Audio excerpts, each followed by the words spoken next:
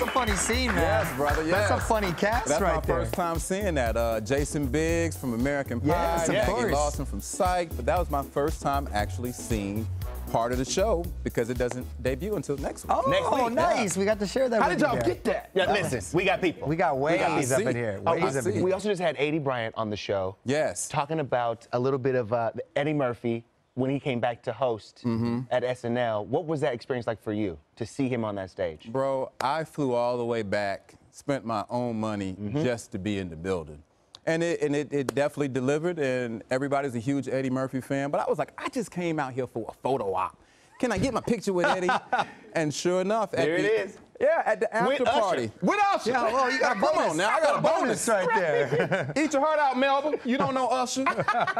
Melba was quick, though. Yeah. Devil on the chin. I Devil ain't put within. nothing past Melba. No, don't play That with just Melba. shows that you can be 100 and still freaky and enjoy life. Because Exactly. Melba was a freaky 100-year-old. She was. I don't want to see her if the Chiefs win it all. She want to see you, though. She made that clear. She be turning up. She be turning up right there. Now, originally, of course, started off doing stand-up about 20 years ago? Yes. Is that safe to say? Yeah, man. But I always say, man, this face, our faces, we look like babies. Right. You know what I mean? That. I thank you, sir. Yeah, man. 20 years ago, I'm thinking about, it was BET's Comic View, actually. Oh, is that was right? my first TV appearance, and everybody knows. I know Scott, you know. Come on. We grew up on BET Comic View, you know. And that's, I always say it's a lot like fighter stand-up comedians because you're up there alone, completely vulnerable by yourself. How nervous were you that first time I was a wreck, bro.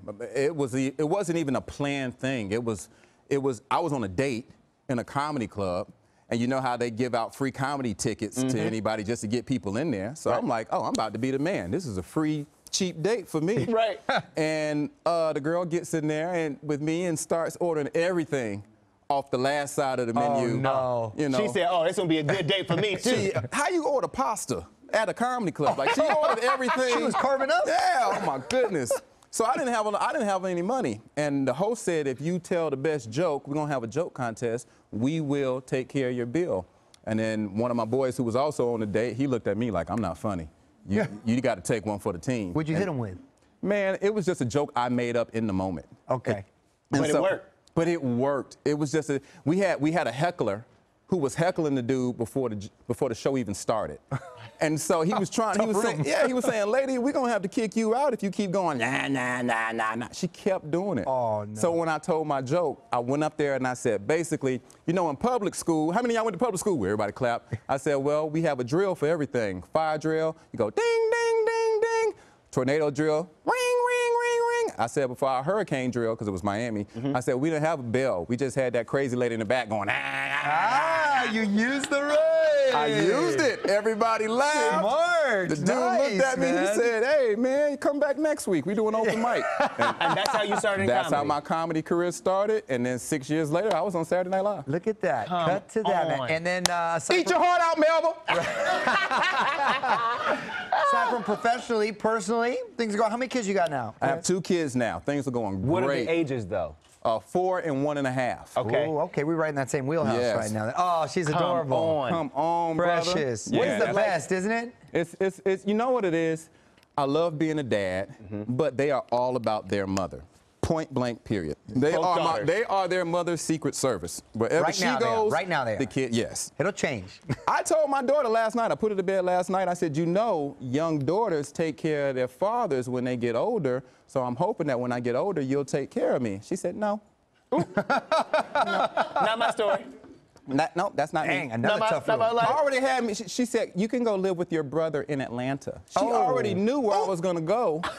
Because she's not taking care of me. So, it's like the show Outmatched, right? You're living in Pretty it at home. much. My daughter is a genius like that as well. Very articulate, super smart, just a genius. And I'm like, all right, maybe that's part of my side of the gene pool. Maybe it's my wife's.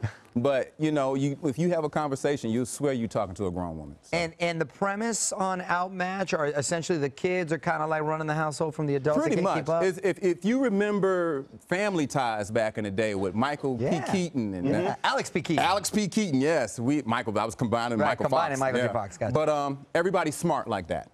Oh, So, nice. and they have one kid that's kind of like normal and average, which makes the parents feel very normal and average. Right. But that's their favorite because the other 3 kids are just geniuses. Yeah. And so the hilarity just ensues from beginning to end. And Because Tisha Campbell's your wife, right? Tisha Campbell. What a cool cast, It's gonna be man. I so like this good. cast. Tisha Campbell. Gina. Gina. It's Finesse Mitchell's wife. Look at God. Yeah. How far I have come from. Won't he do it? Won't he do it, Scott? From Comic View to all of a sudden Tisha Campbell is my TV wife on Fox. Come on, man. That's great, man. On a Super Monday at that. On a Super Monday. Now, I'm glad you brought that up. Yeah, what is that? Because I am Fox's new mayor of Monday. I am encouraging people to make their Super Bowl weekend a 3-day weekend.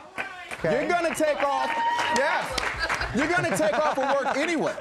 A lot of people call in. They said over 20 million people usually use that Monday to call in sick Should or be a whatever, holiday. whatever. So it might as well be a holiday, Right. and I am encouraging people to go ahead and take that Monday off responsibly. Okay, responsibly. I like that idea. Yeah. I like that. We just got the okay. Right. There it is. There it is. Check out Finesse on Fox's new sitcom Outmatched. We're Yes. premiering Thursday, January 23rd at 8:30.